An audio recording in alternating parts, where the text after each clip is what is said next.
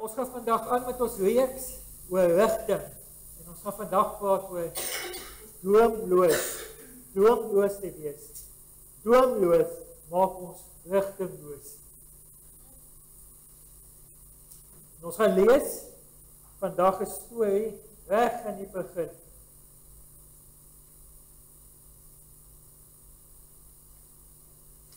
En dit is uit Genesis uit 15 vers 1 tot 6. Hy sê daar die volgende: Na hierdie dinge het die woord van die Here tot Abraham gekom in 'n gesig en gesê: Vrees nie, Abraham, ek is vir jou 'n skild en jou loon is baie groot.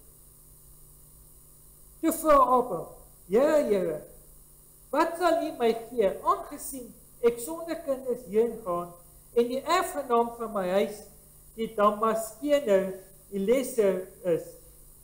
Verder het Abraham gesê: Aan my het U geen nageslag gegee nie. So sal dan die bediende van my huis my erfgenaam wees? Toe kom die woord van die Here tot hom en sê: Hierdie een sal jou erfgenaam nie wees nie, maar die een wat uit jou liggaam sal voortkom, hy sal jou erfgenaam wees.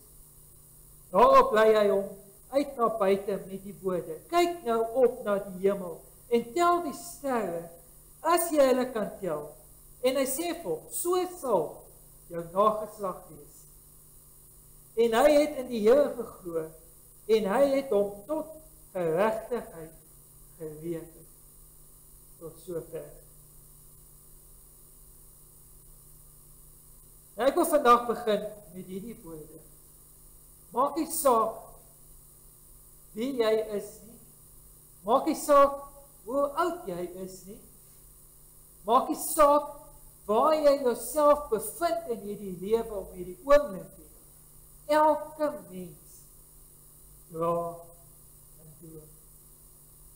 As jy nie meer droom nie, ons is gemaak om te droom. En as jy nie meer droom nie, is daar niks ander woord daarvoor dat jy eintlik nou maar net dood is.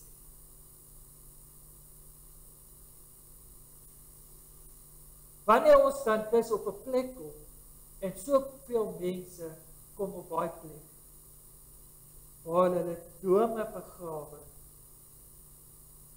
gryp jy eintlik nou maar net na jou eie veiligheid en sekuriteit in die lewe. Want jy sien, drome is vir ons gegee om prentjies te skep, sodat daar vir ons moontlikhede oopgaan. En wanneer ons hierdie moontlikhede dan sien, bring dit hoop in ons lewe.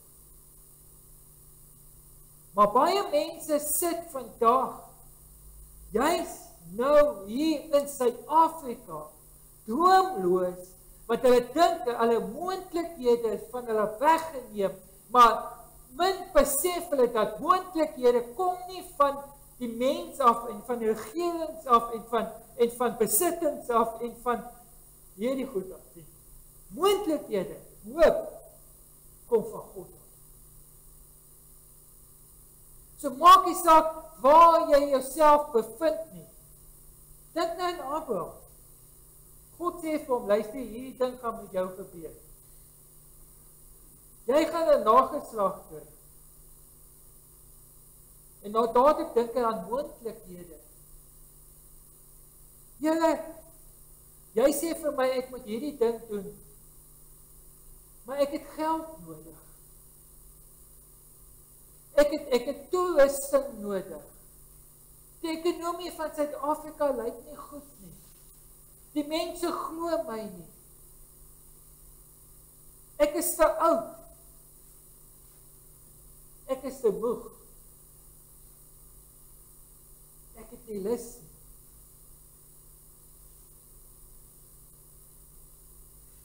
Abraham sê, die moontlikheid is, dan moet ek nou maar met myself vind, 'n verhoudingkie aanknoop en ietsie begin hierso. En die Here sê vir hom: Nee, dis nie hoe ek werk nie. Ek sal vir jou wys hoe ek werk. dis kry ons hoop, buite die grense van ons eie veiligheid en eie moontlikhede wat ons skep. Jy weet wat, dis hoekom God nooit vir ons 'n hele prentjie wys nie, want dan sal ons dit verongeluk. Hy wys vir ons stappie vir stappie, want ons is geneig om dinge te verongeluk, of ons wil alles een slag doen, of ons wil alles draai, sodat dit my kan pas. Ek maak my eie rigting, my eie pad, sodat dit vir my gemaklik is. Want hierdie ding kom baie, en ek het Vrydag gepraat met die klomp broere, wat my weet om te praat, en ek het nog wat goed gevang. Die ou, wie dit reël vir my, sal ek praat, en ek sê toe ja, en ek kom Vrydag, ek sê vir hulle, sorry boys, ek is nie voorbereid. Ek is jammer vir julle. En hulle, okay nee, maar en dit is, en my hele boodskap Sondag was, dis hoe ons die lewe hanteer, onvoorbereid.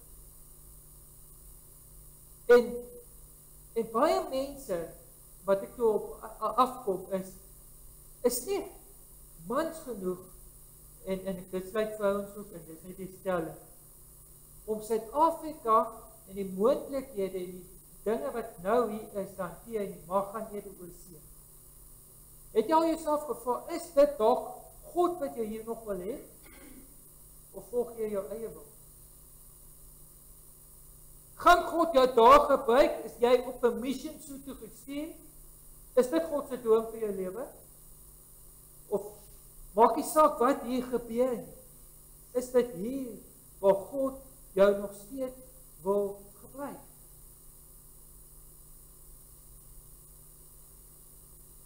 Want ons wil eerder ons eie veiligheid wil ons bewerkstellig. En dit is so half om te sê, Here, dit wat jy vir my beplanning het, kan ek jou nie meer vertel nie. Daarom skep ek nou maar my eie ding, sodat ek kan weet, ek is okay. Dit kan nie disciples. 12 man van 'n hele wêreld. Weet jy wat was die einde van hulle doop? Die dood. Die dood. Maar hulle het dit gedoen, ten spyte daarvan dat hulle geweet het, dat hulle kon doodgemaak geword het.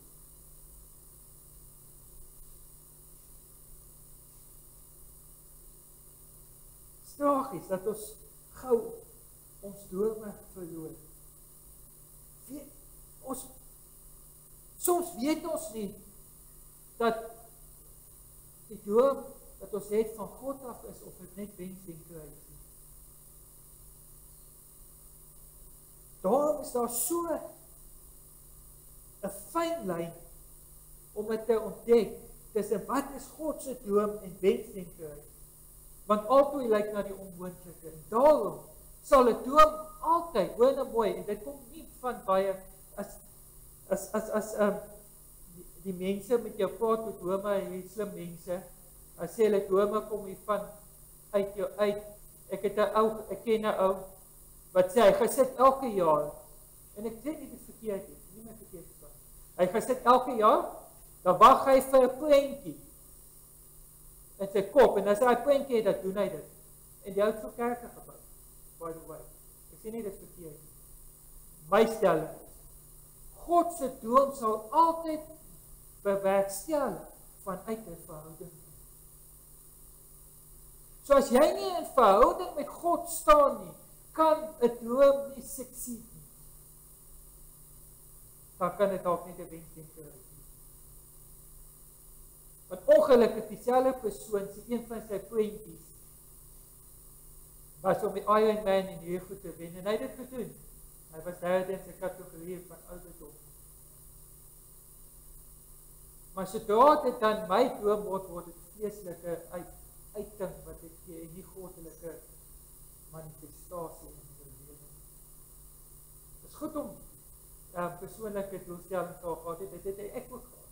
Ek het gereeld vir by die NSA in Kaapstad geloop en gesê, ek wil graag op daai boot werk, maar hulle sal my nie toelaat nie, want hulle gestremd is. En ek het gegaan en ek het gepraat met hulle. Toe sê ek weet, julle sal my nie toelaat nie, maar wie is dit? Serieus, doen het. Dit is my droom. Maar wanneer dit God se droom is, sal dit altyd mense bereik vir God se koninkryk.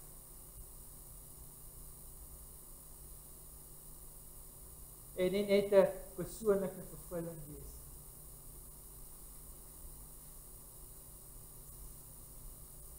Daarom leer die Bybel ons. Hy vertel ons waar ons drome moet soek. Jy kry nie jou drome in die narkose of ontkenning van die realiteite nie. Dit wat ons baie keer wil doen. Maar binne in die realiteit, dit is juist daar in die realiteit waar God vir ons wag, waar God hom kamoufleer in die lewe, om vir ons die droom te hê. Wat sê hy vir Abraham? Hy sê, Abraham, om jou droom te verstaan,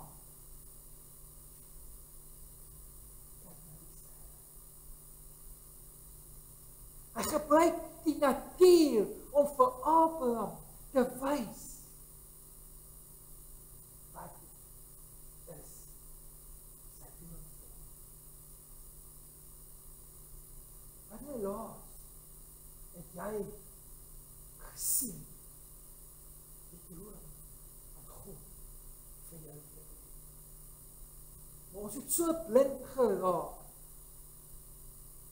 deur ons omstandighede, deur ons negativiteit, deur al faktore wat ons beïnvloed, sodat ons nie meer sien nie. En ja, daar is soveel goed wat vandag nog met ons kan praat, waar God hier met ons kan praat, om ons droom aan ons te kommunikeer. Hy het die natuur gebruik, en hy kan nog steeds vandag die natuur gebruik, om vir jou te wys wat vir sy droom te doen.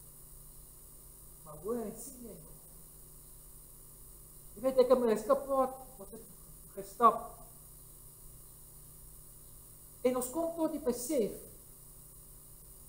dat sosiale media, al is dit hoe wonderlik in 'n middel om evangelie te verkondig en al hierdie, het dit ons so geïsoleer gemaak van ware verhouding, dat ons alles plastiek wil aanvat. En ons wil God se droom plastiek aanvat, want ons staan nie meer in 'n ware verhouding met hom nie, want ons dink ons moet hom hanteer soos 'n Facebook vriend. O, julle, het jy iets gedoen? Ek like. En dit waar dit stop. Imagine jou, jy wat nou in 'n verhouding in staan, met 'n man, 'n vrou, vriende, jy hanteer daai persoon soos 'n Facebook persoon. En dit gebeur, want ek en my skat let toe op, as ons nou winkels toe gaan en goed. Hoeveel mense sit by restaurante en by mekaar en almal is op die skerm. Niemand praat met mekaar nie. Almal is op die skerm. En dis ons met ons verhouding met God. Geen wonder, drome realiseer nie meer in mense se lewens nie. Geen wonder, mense het nie meer rigting nie. Want hulle kan nie meer hoor en sien. Maar uitnodiging aan jou, om rigting in die lewe te kry. Kry weer die droom van God in die lewe. En om dit te kry, moet ek 'n verhouding met God staan. So ek wil jou nooi, as jy doof en stom geraak het met jou verhouding met God, is dit die tyd om weer te beleef wat God in jou lewe doen. Sien dit weer. Raak weer opgewonde. Moenie toelaat dat die omstandighede jou vyande, jou versmoor om te doen wat God vir jou so lief het. Daar is soveel. God het jou nie vir net geskaap nie. Jy het die potensiaal om hy plan van God werklik waar. Hier, nou, in Suid-Afrika, al is daar die dood baie keer in ons oë rondom ons. Hierdie week veral, net rondom ons daar waar ek bly, was daar so baie gewapende rooftogte en al hierdie soort van goed. En dan raak ek bang. En dit is ons juist wat die duiwel wil. Ons moet leef met die vrees dat hy oorwinne. Maar wat sê God? God het ons nie 'n gees van vreesagtigheid gegee nie, maar van liefde, krag en selfbeheersing. En dit is om ons drome in te leef. Ten spyte van. Want hoe anders se gaan daai ou wat 'n kan vashou en dink dit is die lewe, God raak sien, as jy nie van God kan wees nie. En ek het my gister gesels hierdie. En ons sê, jy weet, wat maak my anderste? As die man langs aan my, dat hy sal sê, maar hy wil Christus hê. En ons kom tot die besef, die blydskap wat God in ons lewens uitstort, moet ons soveel uitborrel in ons lewens, dat hy ons sê, maar Jessie, ek kan nie verstaan nie, julle het niks nie, daar is al die siektes, daar is al die goed wat teen julle kom, julle is nog steeds bly, hoekom? Is julle bly om daar te wees? Nee, natuurlijk nie. Maar waarom is jy bly? Omdat ek in Jesus Christus is. En dit is wat my saam met.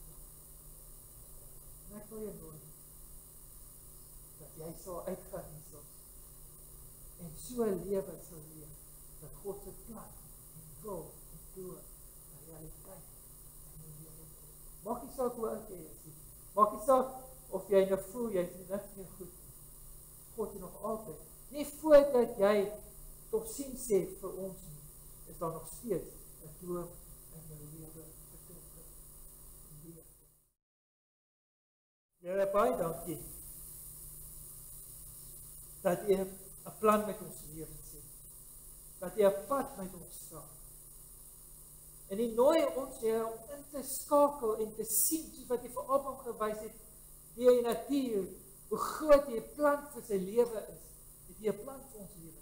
Help ons dat ons dit sien, sal hoor, en uit verhouding uit, sal leef, dit wat jy vir ons in ingeplant het. En ons sê vir baie dankie.